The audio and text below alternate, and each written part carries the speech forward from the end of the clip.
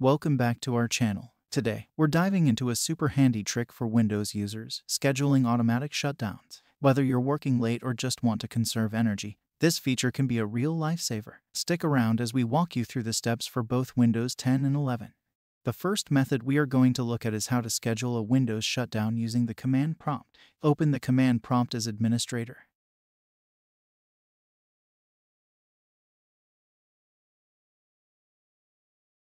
Type the following command and press enter. Replace 60 seconds with the number of seconds you want. For example, if you want to set a timer for 1 hour, which is 3,600 seconds, then the complete command will look like this. Also change the message to what you want.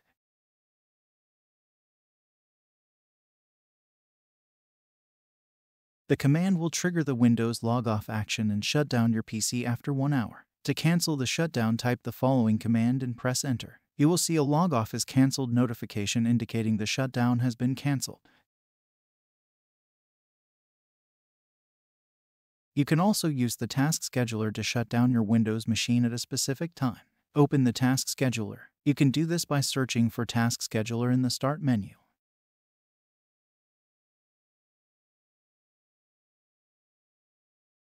In the task scheduler library, click on Create Basic Task in the right-hand menu.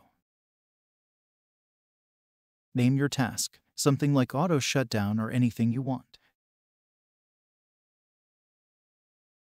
Choose the trigger. Select one time if you want to schedule a shutdown only one time at a specific time.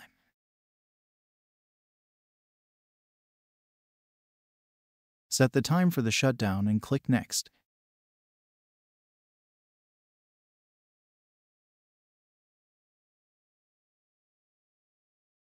Type the following command in the program /script location or browse to the shutdown executable file in the System32 folder.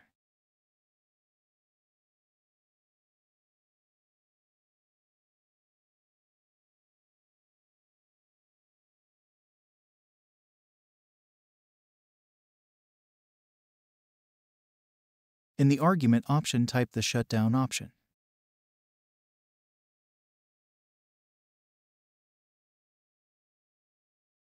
Review your settings and click Finish. And that's it. You've successfully scheduled an automatic shutdown in Windows 10 and 11. You can also delete or disable the task if you decide to do so. Thanks for tuning in today, folks. Don't forget to give this video a thumbs up if you found it helpful, and subscribe for more tech tips and tricks. Until next time, happy computing.